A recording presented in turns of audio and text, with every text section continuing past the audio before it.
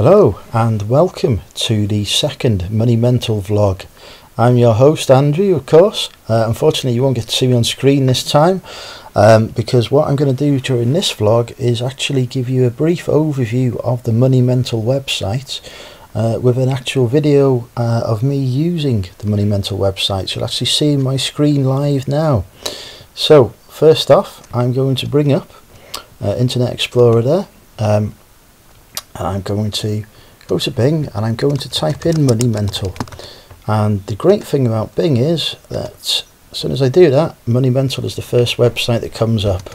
Unfortunately it doesn't do that on Google Chrome, but hopefully one day it will. I'm working at the minute to get that optimized. So if you are using another browser, you can just type in the website address www.moneymental.co.uk at the top there. Okay, so as you see there though, I clicked on the Money Mental website and hey look, it's changed. It's different to how it was only a matter of days ago. Following feedback from users, I've improved the appearance of it, made some changes. We've now got a lovely tranquil image here, which I'm just sort of moving my mouse around. This is actually also a link, so if you click on that image it will take you back to this home page. So if you get lost somewhere while reading a blog, just scroll up to the top of the page, click there and it'll take you straight back to the home page. I've also got a link to the home page at the top there. You can see links to various other pages as well. I'll just click on the Money Earning Essentials as an example. Clicking on that will obviously take you to the Money Earning Essentials page where I've just sort of I've just sort of described some of the items that I view are essential to helping earn money from home and while you're out and about.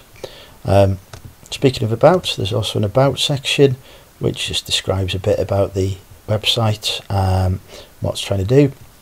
That is continuously updated as the website evolves. There's also a contact section, so if you ever need to contact me, you can contact me using this particular page. I also have a privacy policy which talks about the fact that I don't collect any of your personal data, so please feel reassured by that. And there is a comment policy which just outlines if you want to comment on any of the blogs to basically not be offensive or harass other users when doing so, which I'm sure none of you will do anyway. Okay, so we just go back to the home page very quickly.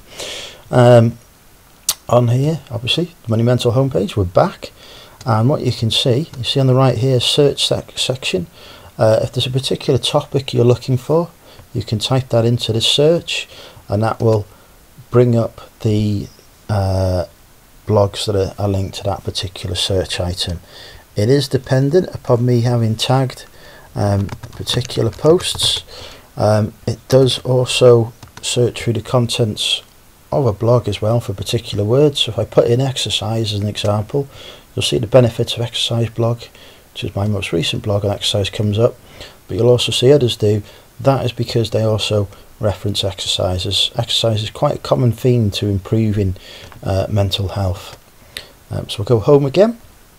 And again you can see also here, this will always at the top of the page be the latest blog, the one I've just written.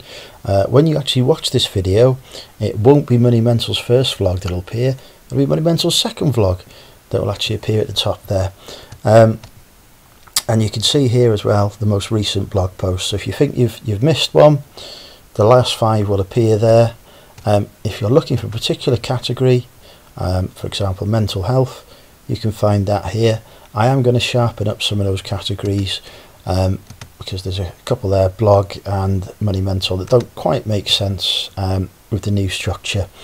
If you want to actually read a blog, you can click on the title or the picture above it. I've just clicked on the title and that is bringing up the blog entry for the benefits of exercise.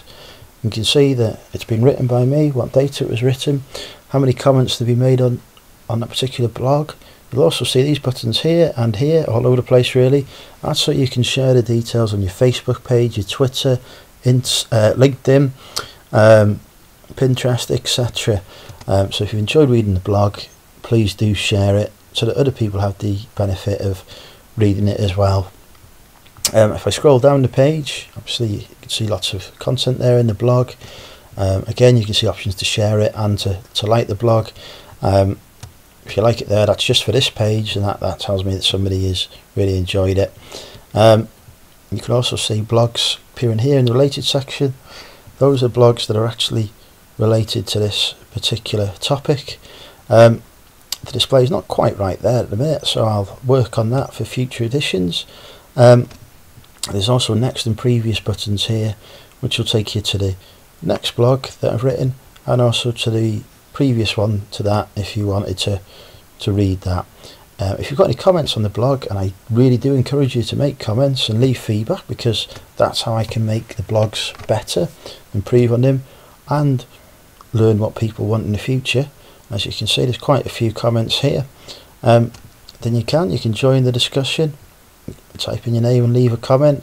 I actually encourage you to log in using Facebook or Twitter if you can, because then that helps me identify who you are, and it will also help me identify who I am, and we can have a conversation and go back and forth as well, and you'll get sort of notifications if I've responded to your comment. Whereas if you just leave a comment without sort of doing that, then the only way you'll know if I've read it and responded to it is by coming back to the blog page. So that's it really. That's it's a very simple, quick tour of the page. I